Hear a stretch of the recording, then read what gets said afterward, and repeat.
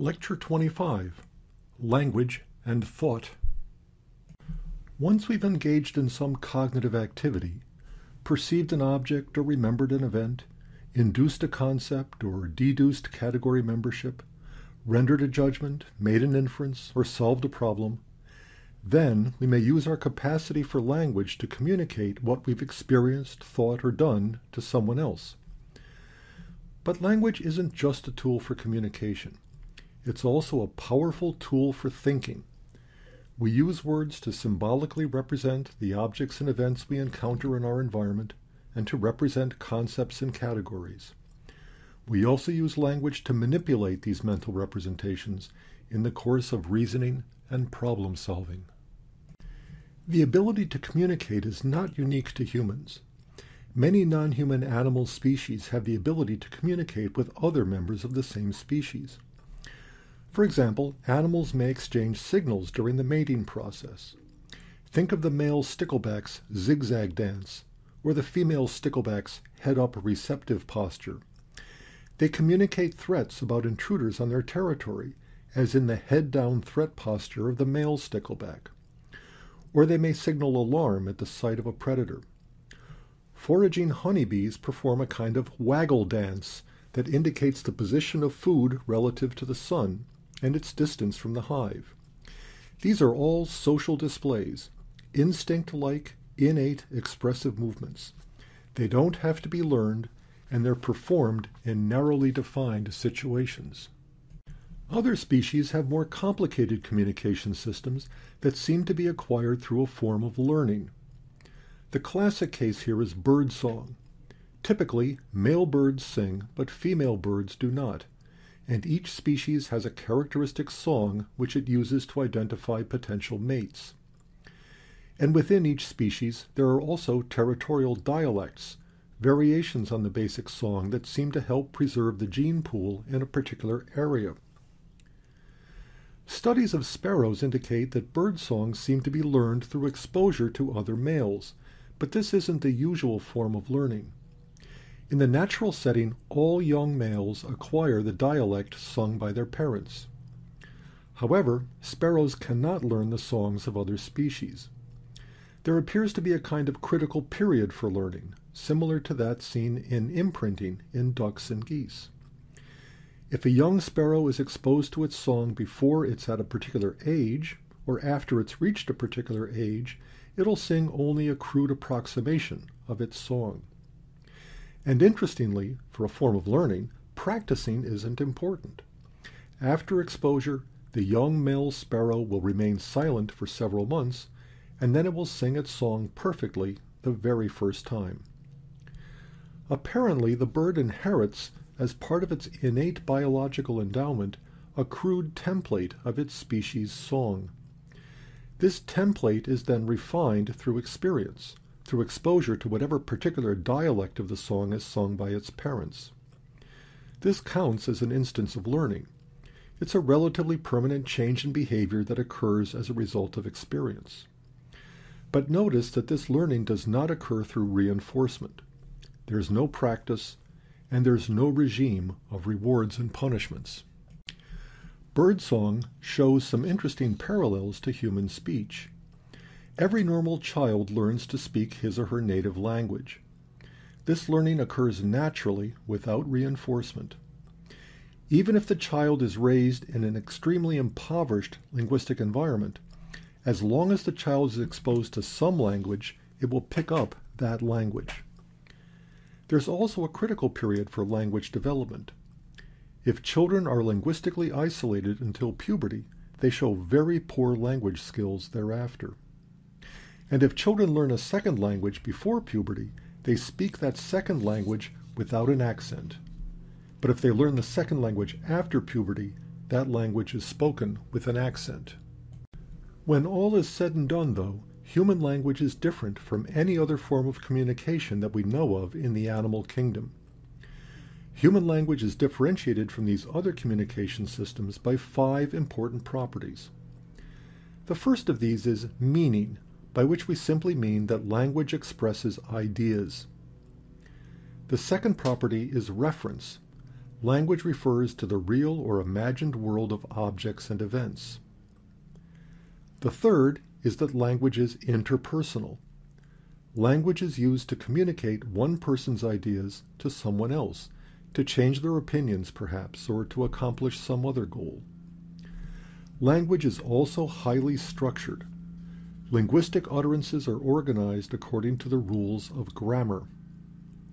Prescriptive grammar is a set of authoritative rules for speaking meaningful utterances. It's a prescription for how language ought to be spoken. Descriptive grammar is a set of descriptions of natural speech, how language is actually used. The rules in grammar are finite in number, but they permit the generation of a virtually infinite number of different meaningful sentences. Which brings us to the last distinctive property of human language, which is creativity.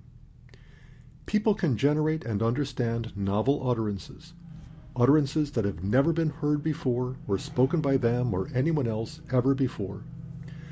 For example, it's been estimated that there are some 1 nonillion meaningful 20-word sentences that can be composed in English. That's 10 to the 30th power, 1 followed by a string of 30 zeros. Each of us can understand each of these sentences effortlessly, provided that we know what the words mean. But there are only 3 billion seconds in a century. There's simply not enough time for us to have learned the meaning of each of these sentences by exposure, even at the rate of 1 sentence per second for an entire lifetime. These properties combine to make human language unique in nature.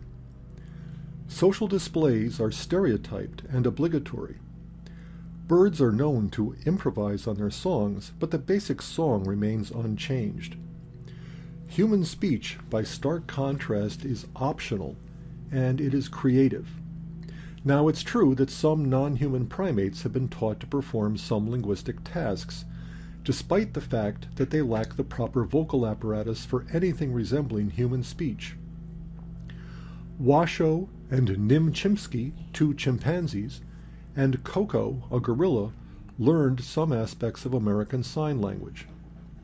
Another chimpanzee, Sarah, learned to string tokens together in order to form elementary sentences.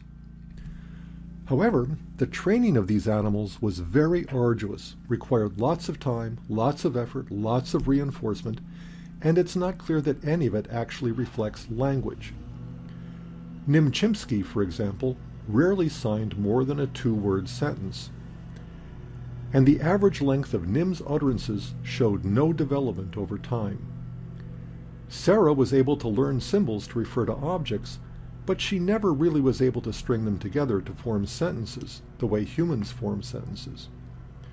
No primate, even under ideal conditions, has shown the language ability that a normal 2-year-old human child acquires effortlessly under the most impoverished conditions. The general consensus is that chimpanzees can acquire some aspects of language semantics, learning the meanings of symbolic words or symbolic gestures, but they have little or no capacity for linguistic syntax, the ability to string words together into meaningful utterances. Human language is indeed an ability that is unique in nature.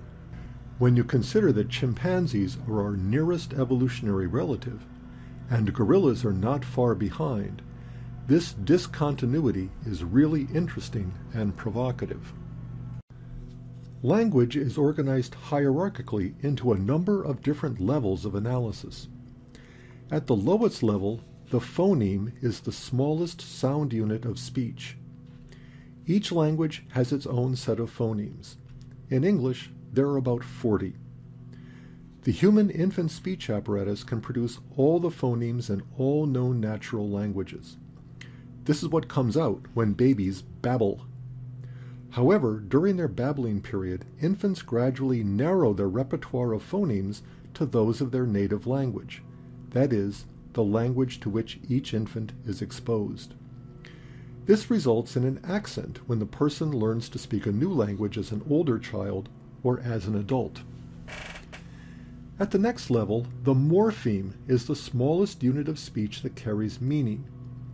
In English, there are about 50,000 of these, roots, stems, prefixes, and suffixes.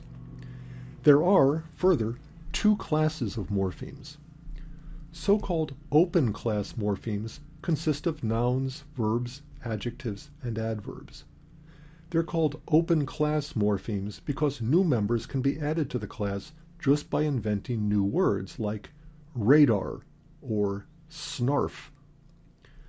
Closed class morphemes consist of articles, connectives, prepositions, prefixes, and suffixes. They're words like a, and, but, and be. Phonemes are combined into morphemes by phonological rules, which specify which combinations of speech sounds are legal in a particular language. At the next level, the word consists of one or more morphemes, a root or a stem, plus perhaps a prefix or a suffix, or both. In English, there are about 200,000 of these. Morphemes are combined into words according to the same kinds of phonological rules. At the next level, phrases and sentences consists of strings of one or more words that contain some meaningful proposition. In English, or for that matter any other language, the number of possible phrases and sentences is essentially infinite. Remember the 1 nonillion estimate from a couple of slides ago. Then again, there are two classes of sentences. Language basics are simple sentences that consist only of open class morphemes, such as "Mommy go store," the kind of utterance you'd hear from a very young child. Language elaborations are complex sentences that include closed class morphemes, such as "Mommy goes to the store," the kind of sentence that you'd expect to hear from an older child or adult. At each level of the hierarchy, the combination of lower-level elements is governed by rules to generate higher-level elements. Phonological and morphological rules combine a finite number of phonemes into an essentially infinite number of words. Grammatical rules govern how words can be strung together into an infinite number of propositions. These grammatical rules, known as syntax, make human language possible, allowing us to put new words together in new ways to express thoughts that have never been thought before. I talked a little bit about phonology when I discussed speech perception, so let's go right to the heart of the psychology of language, which is syntax. What we call the surface structure of language, the utterance as it's expressed by speaker and heard by the listener, is governed by what are known as phrase structure rules. Phrase structure grammar is represented by rewrite rules of the following form. A noun can be rewritten as man, woman, horse, dog, or whatever. Verb can be rewritten as saw, heard, hit, and so forth. Article can be rewritten as a, and the. That's a closed class morpheme. Adjective can be rewritten as happy, sad, fat, timid, and so on. A noun phrase consists of an article plus an adjective plus a noun. A verb phrase can be rewritten as a verb plus a noun phrase. And a sentence can be rewritten as a noun phrase plus a verb phrase. So a simple declarative sentence takes the form of the first noun phrase verbed the second noun phrase. And it turns out that these few rewrite rules, applied just to the 13 words shown on this slide, can generate almost 5,000 different sentences, all with the form the first noun phrase verbed the second noun phrase. A fat man saw the timid dog. Here's how the surface structure of that sentence would be analyzed in terms of a phrase structure grammar. We've got a noun phrase, a fat man, and a verb phrase consisting of a verb, saw, and another noun phrase, the timid dog. A fat man saw the timid dog. Now remember, there are roughly 200,000 words in English, and more words are being invented every day. So you can see what we mean when we say that an infinite number of sentences can be generated by applying a finite number of rules to a finite number of words. The grammatical rules of phrase structure look a lot like the rules you probably learned in 7th grade English, but they also have a psychological reality. Consider the famous nonsense poem, Jabberwocky, by Lewis Carroll from his Alice books. "'Twas brillig, and the slithy toves did gyre and gimble in the wabe. All mimsy were the borogroves, and the momraths outgrabe. Beware the Jabberwock, my son, the jaws that bite, the claws that catch. Beware the Jubjub bird, and shun the frumious Bandersnatch. He took his vorpal sword in hand, long time the manxome foe he sought. So rested he by the tum-tum tree, and stood a while in thought. And as in uffish thought he stood, the Jabberwock, with eyes of flame, came whiffing through the Tolgi wood, and burbled as it came. 1, 2, 1, 2, and through, the vorpal blade went snicker-snack. He left it dead, and with its head he went galumphing back. And hast thou slain the Jabberwock? Come to my arms, my beamish boy. O frabjous day, Callooh, Callay, he chortled in his joy. 'Twas brillig, and the slithy toves did gyre and gimble in the wabe. All mimsy were the borogroves, and the momraths outgrabe. Now, we don't know what this poem means exactly. It's a nonsense poem, because so many of the words in it are nonsense.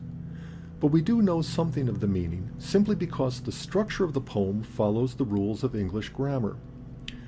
For example, we know that the toves, whatever they are, were slithy, whatever that is, and that they were gyring and gimbling, whatever those actions are, in the wabe, whatever that is, that the borogroves were mimsy, and that the momraths were outgrabe.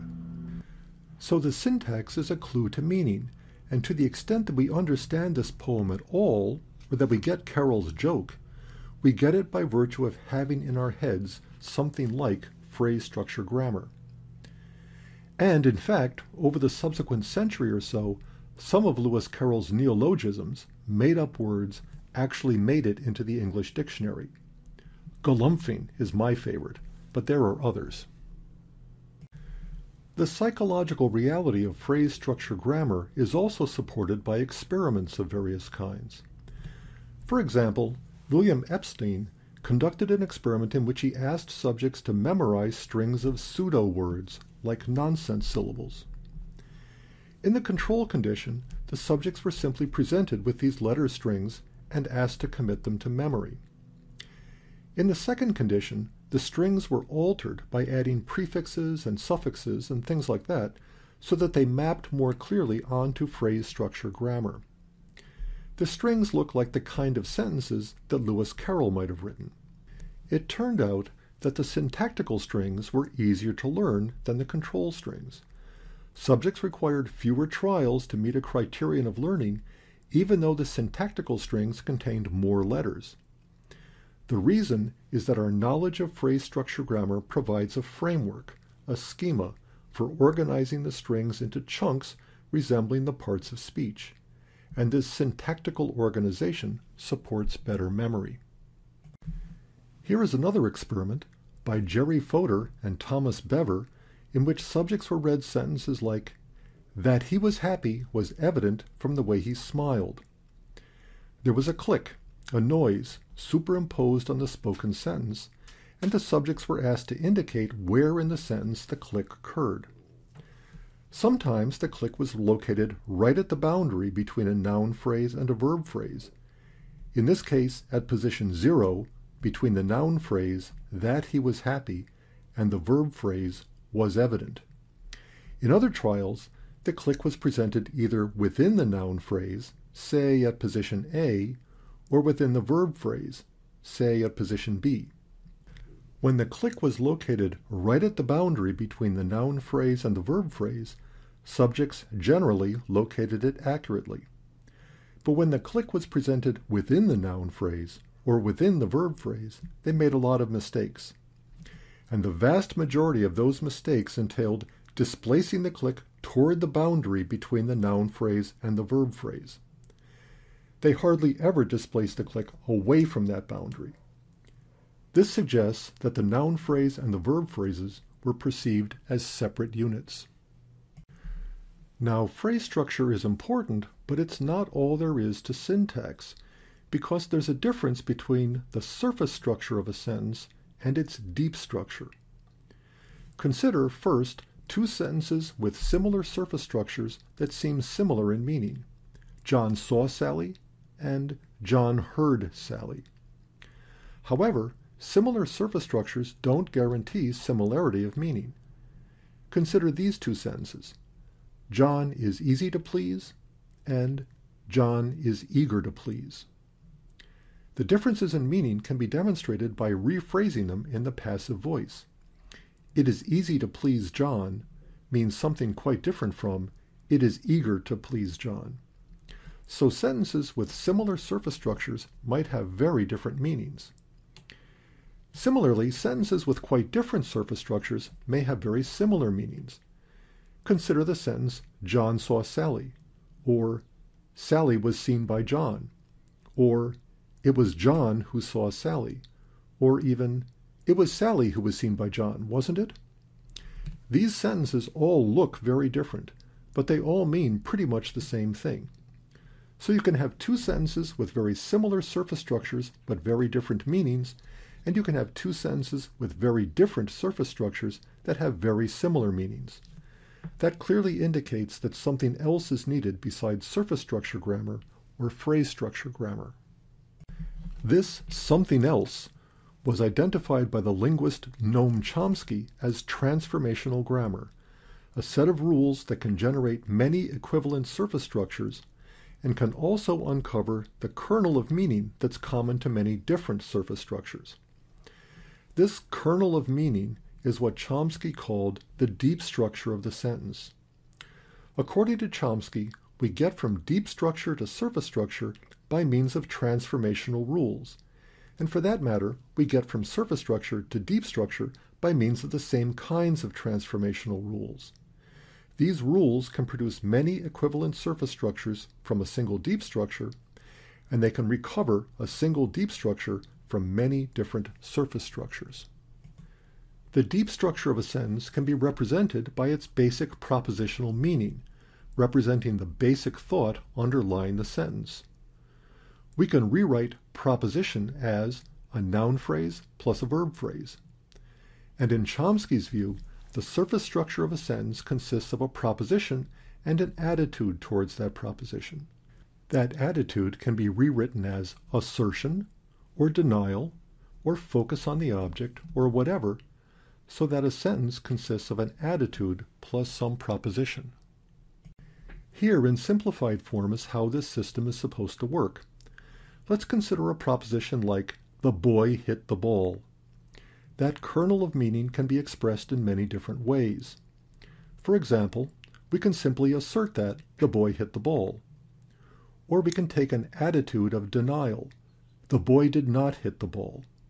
Or we can take an attitude of questioning. Did the boy hit the ball? Or we can focus on the object. The ball was hit by the boy, rendering the proposition in passive tense. Or lots of different combinations like, the ball was not hit by the boy, was it? Which combines assertion, denial, question, and focus on the object. Chomsky argued that something like deep structure and transformational grammar is logically necessary in order to understand language. But we've long since learned in this course that we should start to worry when someone argues that something's logically necessary. As empirical scientists, we also need evidence of the psychological reality of deep structure and these kinds of transformational rules. As a first pass towards providing this evidence, consider some of the utterances of novices in a language, such as infants or immigrants who are just learning the language. These utterances tend to mimic the kind of deep structures that Chomsky hypothesizes. For example, I no go sleep, or why mommy hit Billy. Further evidence is provided by studies of memory for paraphrases. In such experiments, subjects study a sentence like, he sent a letter to Galileo, and then are asked to recognize studied sentences from a set of targets and lures. Interest in the experiment comes from recognition errors that are made in response to alternative phrasings of the test sentence. And it turns out that phrases that represent a different proposition but the same attitude are correctly rejected. Subjects who have seen a sentence like, "He sent a letter to Galileo," don't falsely recognize Galileo sent a letter about it to him. But phrasings that represent the same proposition, albeit with a different attitude, do tend to be falsely recognized. So subjects will falsely remember having studied the sentence, "A letter about it was sent to Galileo by him." This kind of evidence indicates that memory encodes the gist of the sentence, its kernel of meaning, rather than the details of its surface structure. And even more evidence is provided by a study of meaning verification. In these kinds of studies, subjects study a standard sentence like, "The boy hit the ball." Then they're presented with test sentences and asked to indicate which of the test sentences have the same meaning as the standard sentence. Sentences that involve only a single transformation are correctly identified very quickly, such as, "Has the boy hit the ball?" But sentences that involve two transformations, such as, "Was the ball hit by the boy?" take more time. This indicates that in understanding the sentence, the language processor has to somehow strip away the surface structure to unpack the deeper kernel of meaning beneath. What I just presented to you in very simplified form is the classic version of Chomsky's theory as it was presented in the late 1950s and early 1960s. And I want to note for the record that Chomsky's theory of syntax has changed radically since then in many respects. If you're really interested in language, you'll learn all about it if you take advanced courses in linguistics and psycholinguistics. I focus here on the standard theory because, first, that theory had an enormous influence on the development of psychology, and especially cognitive psychology. And also because the standard theory had enormous influence outside of psychology and linguistics, even in the arts and the humanities. Throughout all these developments, Chomsky has insisted that the human ability to acquire and understand any natural language is based on the fact that some grammatical knowledge is part of our innate biological equipment. Not that we're born knowing English or Chinese grammar, obviously. A child born of English-speaking parents but raised from birth in a Chinese-speaking household will speak fluent Chinese without even an English accent. For Chomsky, language acquisition occurs as effortlessly as it does because humans are born with a special brain module or system, he sometimes calls it a language acquisition device, that permits us to learn any language to which we're exposed. At the core of the language acquisition device is a body of linguistic knowledge that Chomsky calls universal grammar, a set of linguistic rules and principles that apply to all languages spoken by anyone, anywhere. Chomsky's theory implies that there is a module in the brain that is dedicated to comprehending and producing language. And, in fact, it was Chomsky's work that inspired Fodor's doctrine of modularity, a particular version of functional specialization in the brain that we talked about earlier in this course.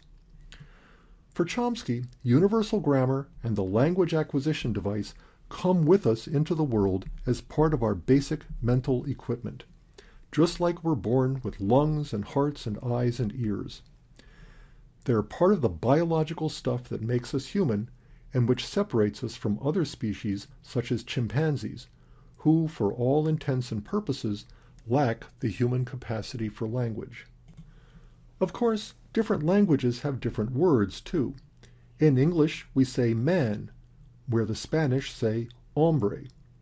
But Chomsky's not talking about words. He's talking about syntax, the fundamental structure of the grammatical knowledge that allows us to put words together into meaningful sentences. Chomsky's theory has changed a lot over the past half-century or so, and it's generated a lot of controversy. But in the end, it's been widely accepted, mostly on the grounds of plausibility. There has to be something like universal grammar and an innate language acquisition device to enable people to learn their native language as easily and as well as they do.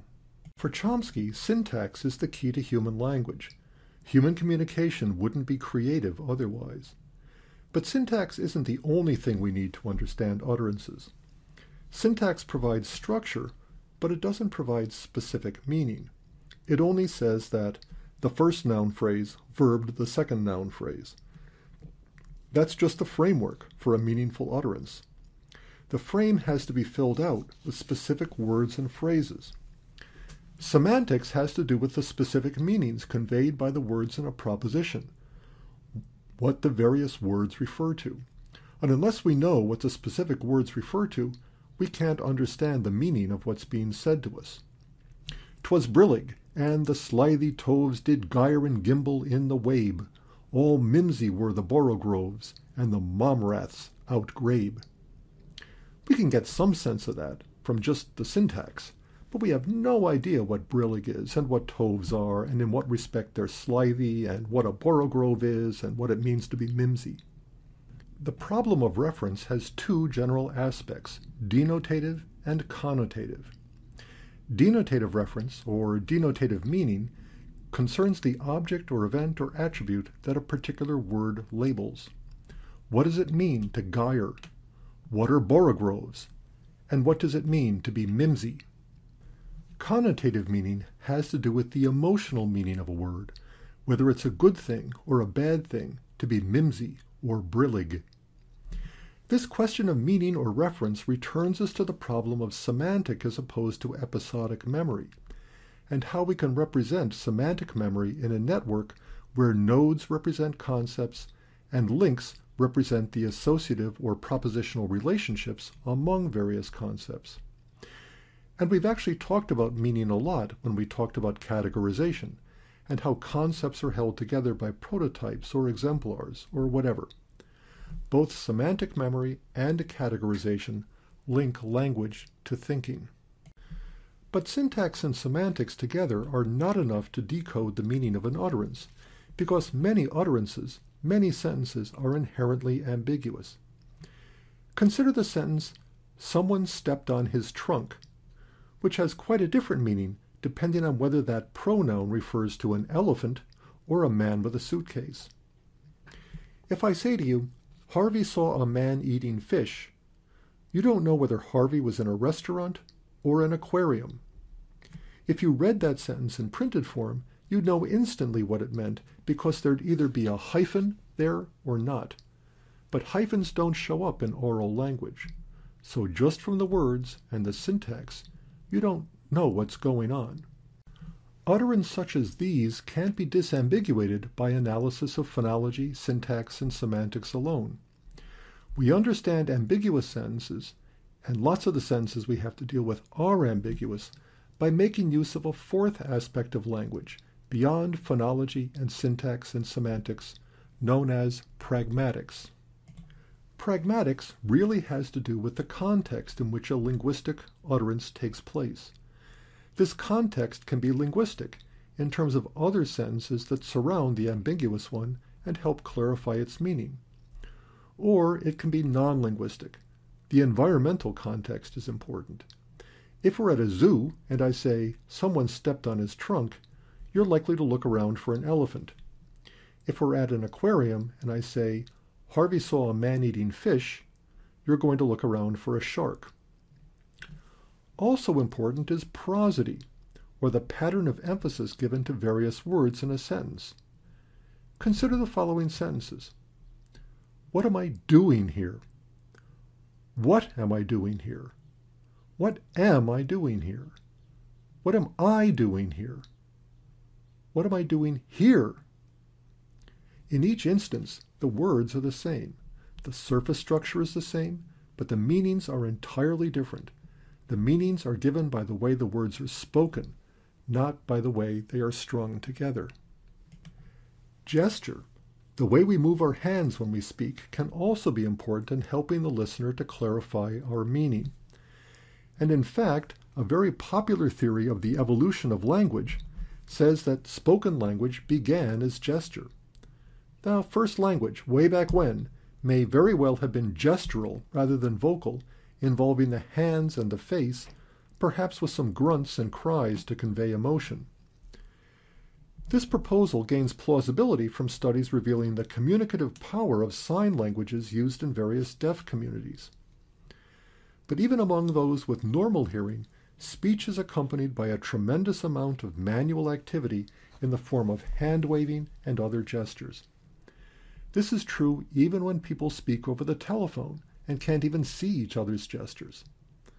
Language is connected to the hands, not just to the mouth. Setting aside the hands, our facial expressions and other aspects of body language convey a great deal about our intended meaning, and they can convey it even unintentionally. You can tell someone you love them, but if you're not smiling, if you're shuffling your feet, if you're not looking them in the eye when you say it, they'll never believe you. The importance of pragmatics in language is nicely illustrated by the question, could you pass the salt? Children who reply to this question with a yes get dirty looks from their parents and are immediately branded smart alecks by their teachers, because this is not a question about the listener's physical abilities. Rather, it's an indirect request to pass the salt. A sentence like this reminds us that language is not just a tool for individual thought, it's also a tool for interpersonal communication.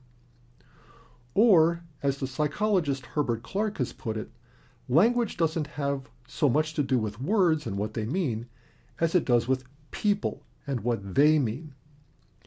From analyzing how sentences like this are understood, we learn that in order for the speaker and listener to communicate, they have to establish what Clark has called common ground, the knowledge, beliefs, and suppositions that speaker and listener share in common. Each must have some sense of what the other person knows, believes, and supposes to be true, and each must use this knowledge in structuring his or her communication. If the speaker and listener are not on common ground, they will not understand each other, and their interactions will not go very far. In order to achieve this mutual understanding, people have to manage their conversations, according to what the linguist Paul Grice has called the cooperative principle. Make your conversational contribution such as is required at the stage at which it occurs by the accepted purpose or direction of the talk exchange in which you are engaged. This principle, in turn, is unpacked in terms of 4 conversational maxims and some sub-maxims. First, the maxim of quantity. Make your contribution as informative as is required for current purposes, and do not make your contribution more informative than is required. Second, the maxim of quality. Try to make your contribution one that is true. Do not say what you believe to be false, and do not say that for which you lack adequate evidence. Third, the maxim of relevance, which is simply be relevant. And fourth, the maxim of manner. Be brief and orderly, avoiding obscurity and ambiguity of expression. Language is a powerful medium for communicating our thoughts to each other, for conveying thoughts from one mind, the speakers, to another, the listeners. And language is also a powerful tool for thinking. Many of our concepts are labeled by single words, and linguistic syntax allows us to combine familiar concepts in novel ways. Language is creative in that it allows us to think and express thoughts that have never been thought before. But some theorists have gone beyond this idea to argue that the language we use constrains the thoughts we can think about objects and events. The origin of this idea lies with Edward Sapir, a linguist who was a student of Franz Boas, himself generally regarded as the father of American anthropology, and also Benjamin Lee Whorf, a chemical engineer who took up an interest in language and studied with Sapir. In one of his papers, Boas had noted that the Eskimo language contained 4 quite different words for snow. Whorf and Sapir cited this example to suggest that these words encoded quite different concepts, and that if the language were lost, these concepts would be lost as well. In other words, the language we use constrains the kinds of thoughts we can have. The Sapir-Whorf hypothesis has a distinguished intellectual pedigree, but it's been controversial right from the start. The example of Eskimo words for snow has been particularly problematic. Over the years, the number of Eskimo snow words has been inflated to 50 or even 100. More important, Boas actually cited those 4 words to make another linguistic point entirely. And neither Sapir nor Whorf ever showed that Eskimos actually thought about snow any differently from, say, English-speaking cross-country and downhill skiers. Nevertheless, the Sapir-Whorf hypothesis has captured the attention of many social scientists. Its strong form is known as linguistic determinism, that basic cognitive processes differ depending on the language one uses. A weaker form says merely that there are parallels between the structure of a language and the way that speakers of that language think. Here's a famous example of the Sapir-Whorf hypothesis, studied by Lara Boroditsky and Alice Gaby. There's an Aboriginal group called the Pormpuraaw who live in the Cape York region in northeastern Australia and speak a language called Cook Thayor. These people have an unusual way of referring to direction. In English, we would use such terms as left and right, front and back. But in Cook Thayor, the Pormpuraaw refer to the cardinal directions of north, south, east, and west. Where an English speaker would say, "Put the fork to the left of the plate," the Pormpuraaw would say, "Put the fork to the west of the plate," but only if they were actually facing north. This feature of language obviously affects how the Pormpuraaw locate themselves and others in space, but it also affects their conception of time. English speakers, given a series of cartoon panels depicting a story, will typically arrange them in temporal sequence going from left to right, which is how we write. Hebrew is written from right to left, though, and Hebrew speakers will arrange the panels from right to left as well. But the Pormpuraaw arrange the panels from east to west, that is, from left to right if they happen to be facing south, but from right to left if they happen to be facing north. Apparently, how they speak about space affects how they think about time. Boroditsky and other proponents of the Sapir-Whorf hypothesis have collected many examples like this, and they conclude that Sapir and Whorf had it right. The diversity of environments in which humans live has created the diversity of language, and this diversity of language has in turn created diversity of thought. Each language provides its own cognitive toolkit and encapsulates knowledge and worldview developed over thousands of years within a culture. Each contains a way of perceiving, categorizing, and making meaning in the world. Still, there are lots of counterexamples. One famous set of studies focused on color terms. Cross-cultural research by Brent Berlin and Paul Kay had revealed a consistent pattern of color terms across the diversity of languages. If a language had only 2 color terms, they corresponded to black and white, or perhaps light and dark, or warm and cool.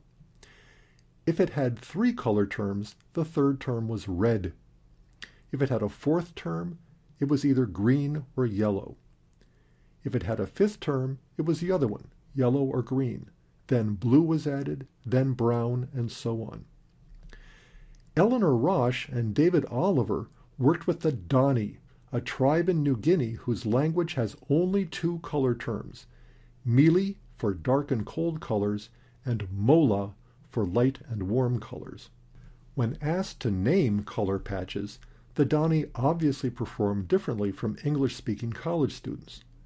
But when asked to match color patches from memory, the Dani performed the same way the college students did, yielding highly similar color spaces.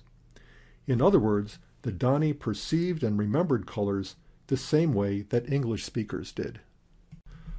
Boroditsky and others continue to find examples where language seems to influence thought, but the first thing to be said is that thinking doesn't require language at all. Language makes thinking easier, perhaps, and more powerful, but there are lots of examples of thinking in animals who don't have anything like human language. Rats and pigeons form expectations concerning prediction and control during classical and instrumental conditioning. Pigeons have been found to form natural concepts. Rhesus monkeys are curious about their world. And Wolfgang Kohler, a German psychologist, found that apes could show insight in problem solving. For example, in order to obtain a banana that had been suspended out of reach, they figured out how to stack boxes on top of each other and then use a pole to knock down the fruit. And, for that matter, human infants engage in a great deal of learning and problem solving before they've acquired any language at all. The strong form of the Sapir-Whorf hypothesis, linguistic determinism, is certainly wrong. Thought isn't a mirror of language, but language is a mirror of thought. All human languages have certain basic principles in common, and these similarities outweigh any differences. And the weaker form, linguistic relativity, probably isn't quite right either. There are parallels between thought and language, but it could easily be that cultural patterns of thinking lead people to use language the way they do. What there is evidence for is what Daniel Slobin and others have called thinking for speaking. You can think any thought and express that thought in any language, but the structure of the language you use forces you to express your thoughts in a particular way. So you have to think about certain things before you speak, and what you say will nudge listeners toward a particular interpretation of what you mean. One example is grammatical gender. Many languages, though not English, classify nouns by grammatical gender, masculine or feminine, and sometimes neuter. If I want to talk to someone about my friend Pat, I can just refer to my friend Pat, leaving it ambiguous whether Pat is male or female. But if I want to express the same thought in Spanish, I have to say what Pat's gender is. Mi amigo Pat clearly communicates that Pat is a man. In German, meine Freunde Pat clearly communicates that she is a woman. I can't leave it ambiguous. The syntax of Spanish and German forces me to think about gender in a way that English does not.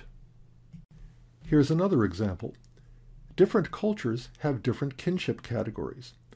I have 2 siblings, and in English I simply refer to them as my brother or my sister, or if I want to keep things ambiguous, I'll just refer to my siblings. But if I'm speaking Hopi, the language of a Native American tribe indigenous to the southwestern United States, I have to identify Jean as my older sister and Don as my older brother. But Don and Jean can use the same word to refer to me, their little brother. If I had a younger sister, they'd use different words to refer to her. If I want to talk about my friend Pat, I have to do so differently in Spanish than I would in English. But that doesn't necessarily mean that I have to think about Pat any differently. I only have to think about how I'm going to talk about Pat in Spanish. Any thought can be expressed in any language. Language doesn't constrain thought. As a powerful tool for thinking, language makes thinking easier. And it's an equally powerful tool for communication, providing us with a more powerful and flexible vehicle for communicating our ideas and experiences than any other animal has. Across cultures, languages are more alike than they are different, and so are human patterns of thinking.